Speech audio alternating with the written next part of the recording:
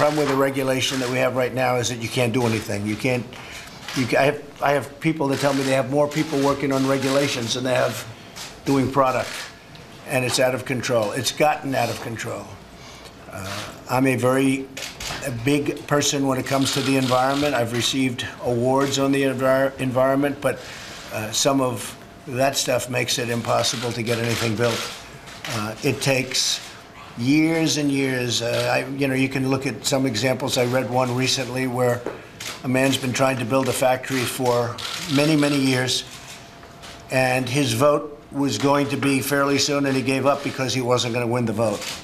Spent millions and millions of dollars, actually ruined his life. And we can't have that. So when somebody wants to put up a factory, it's going to be expedited. And you have to go through the process, but it's going to be expedited. And we're going to take care of the environment. We're going to take care of safety and all of the other things we have to take care of. But you're going to get such great service. There will be no country that's going to be faster, better, more fair, and at the same time, protecting the people of the country, whether it's safety or so many other reasons where regulations are good. We think we can cut regulations by 75%, maybe more, but by 75%. Have, in a certain way, better protections.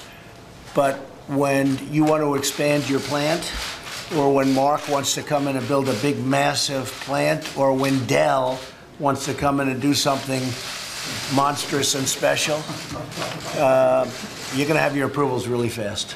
Thank you, sir.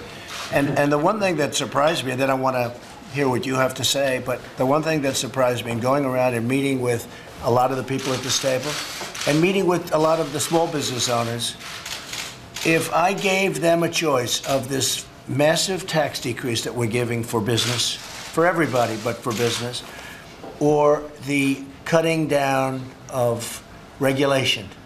If I took a vote, I think the regulation wins 100%. Now, in one case, it's hard dollars, and in the other case, it's regulation. You would think that the regulations would have no chance.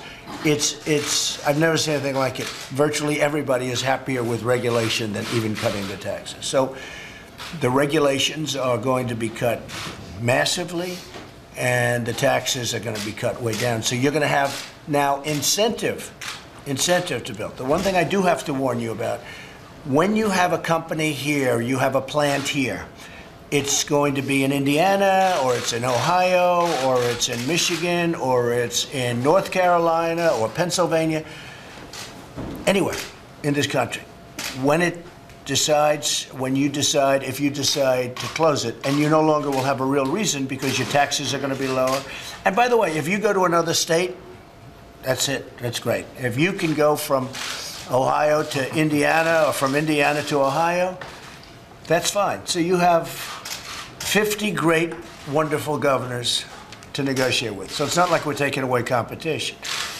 But if you go to another country and you decide that you're going to close and get rid of 2,000 people or 5,000 people, I tell you, United Technologies was an example with Carrier, and I got involved 2 years after they announced. So in all fairness, that was tough, but United Technologies was terrific, and they brought back many of those jobs. But if that happens, we are going to be imposing a very major border tax on the product when it comes in, which I think is fair, So a company that wants to fire all of its people in the United States and build some factory someplace else, and then thinks that that product is going to just flow across the border into the United States, that's not going to happen. They're going to have a tax to pay, a border tax, a substantial border tax.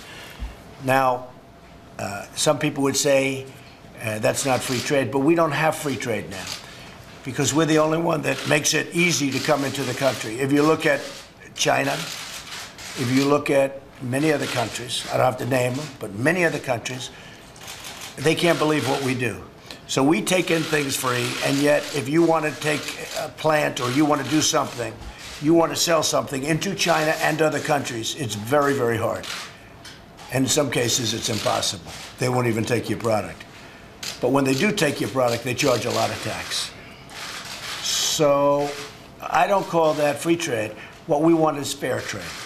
Fair trade. And we're going to treat countries fairly but they have to treat us fairly. And if they're going to charge tax to our countries, if, as an example, we sell a car into Japan and they do things to us that make it impossible to sell cars in Japan, and yet they sell cars into us and they come in like by the hundreds of thousands on the biggest ships I've ever seen, we have to all talk about that.